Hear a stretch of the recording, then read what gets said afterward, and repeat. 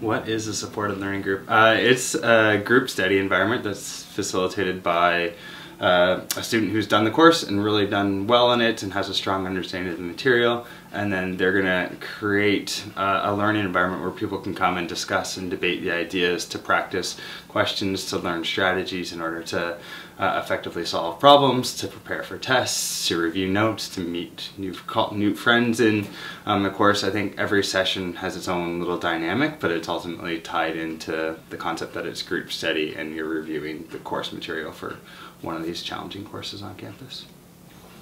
The benefit of facilitating versus teaching for me is it's all about empowering the students that are there. If you teach it, it demonstrates that you as the SLG leader know the material and you can explain it well. But if you facilitate an environment where the students are the ones that are actually explaining the material, coming up with concepts, developing analogies to understand it, developing examples, answering questions, and sharing those solutions with the group, then you're empowering them to make sure that they're taking control of their own learning. They truly understand it, they have a deep appreciation for the material, and are able to teach it to someone else.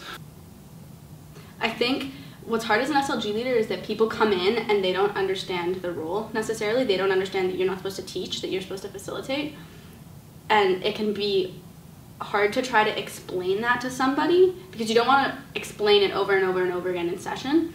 But it can be hard when all you want to do is give someone the answer. All you want to do is just solve their problems, and that would be a quick fix, but like you have to stick to the model because the model does work. And I think that's the hardest part.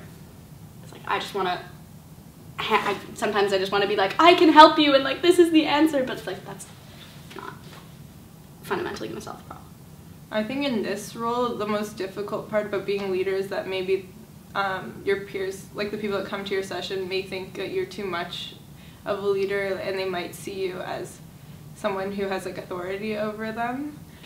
You realize that as an SLG leader you don't actually need, like you do need to have like an A on that course, but you don't really need to have that knowledge on that course. You can SLG whatever course just by following the model of just facilitating.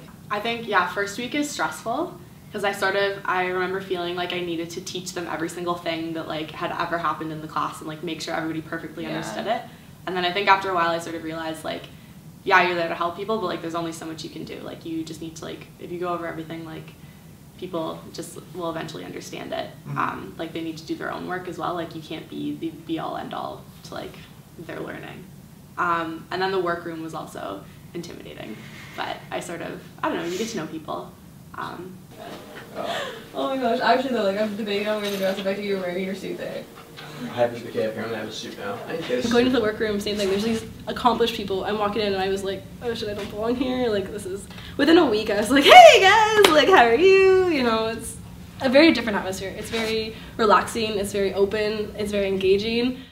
I guess initially it was just a really great place to work on your handouts, work on anything you need to for SLGs, but it quickly becomes the place you go to eat lunch, or if you have half an hour between classes to just kill some time and hang out, or even if I'm feeling really stressed out about a group paper or something, I can go and I can talk to people and we'll have a nice rant about group projects. I feel like they would email.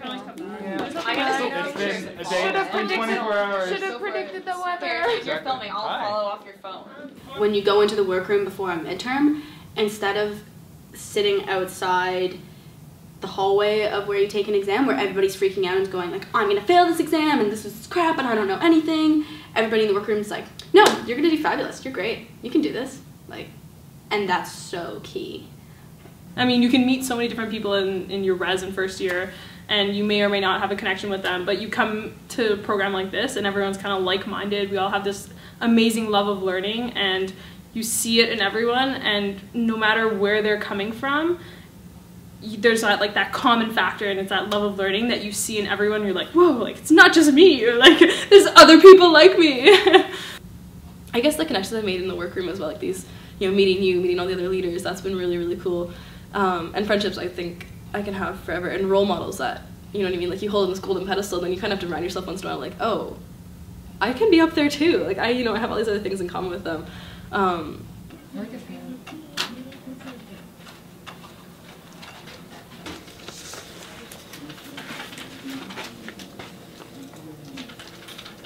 I think a leader has to come from a follower. Like you need to become a leader, you need to understand the people that you want to lead. You need to understand what they feel, what do they believe, and where they come from. So you cannot be a leader by just imposing your own thoughts. You need to be able to be open and lead the people on the direction you think is best for them.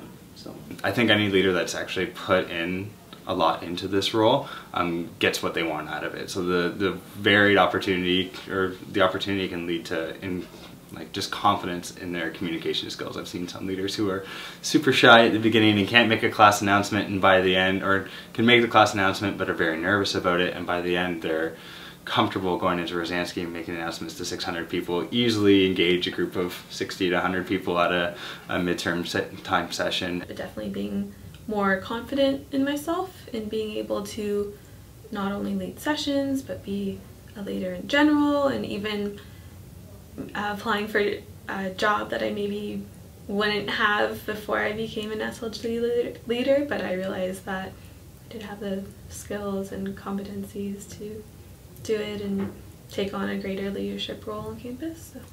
Yes, like I would say, like from SLG program, I have learned a lot of strengths that I didn't know I have. So I have learned a lot about myself and what I can do, and just thinking about my own actions and thoughts more than I used to do before. So, well, also like I would say, like the sense of being part of a family, also something that I'm grateful about the SLG leaders, because you know, like in your life you go through ups and downs, and especially when you're in your downs. I found like the SLG family very supportive, and I'm very grateful for that. Like, it's not just about the academics, just doing sessions, but also like you become friends with other SLG leaders and with your supervisors. They're just friends too. So I often just can't believe that I get to come to work and like work with such great people. Like I just feel really, really lucky. A lot of people, you know, they don't mind their work, or it's perfectly fine and it's just their job. I love my job. And I feel so grateful that I'm able to work at something that I really, really love. I think it's really become part of my identity. And it's something that I'm really proud of. My experience has been like very overwhelmingly positive. Yeah, like I can't, like as stressful as it is sometimes, like I can't imagine not being an SLG leader. It's been a great ride, and the only regret that I have is that I didn't start it earlier. And I hope that wherever I go later on in my life, wherever that takes me, I hope I can always bring what I've learned in the program to wherever I go. Dissecting how to help other people, you in turn have to dissect about how you can help yourself and how you learn yourself. So that's been really, really useful for sure. Overall, it has been a really great experience. I would consider it to be the most valuable experience I've had at university. If you're in this program, you're automatically associated with like 40 other people who are so cool and amazing. So just like to be an SLG leader, be really cool and amazing, I guess. And I built a home for you, for me, until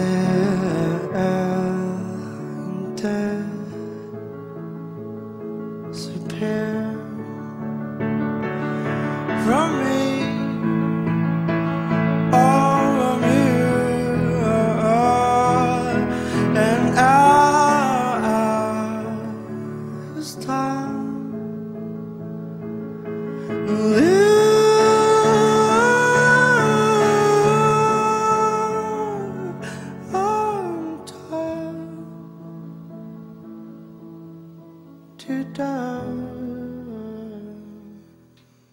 I hear so much. You hear often, oh, the students these days aren't motivated, or they have all these challenges compared to students 15, 20 years ago. It's something, or a theme that I've heard at times. But whenever I work with you guys and I work with the leaders, it's I don't get that sense at all. I'm so energized by the things that people are taking on, by like the talented youth that we have in the world, and the change and difference that people are going to be made. Like I feel like this group and this program invigorates me into that the world is okay and things are alright, and we have this really awesome cohort of students that are coming through and are going to be doing great things down the road, and who want to give back and really care about their fellow community members, and really want to be a part of something bigger and better. As you held on me, held on as tightly as you held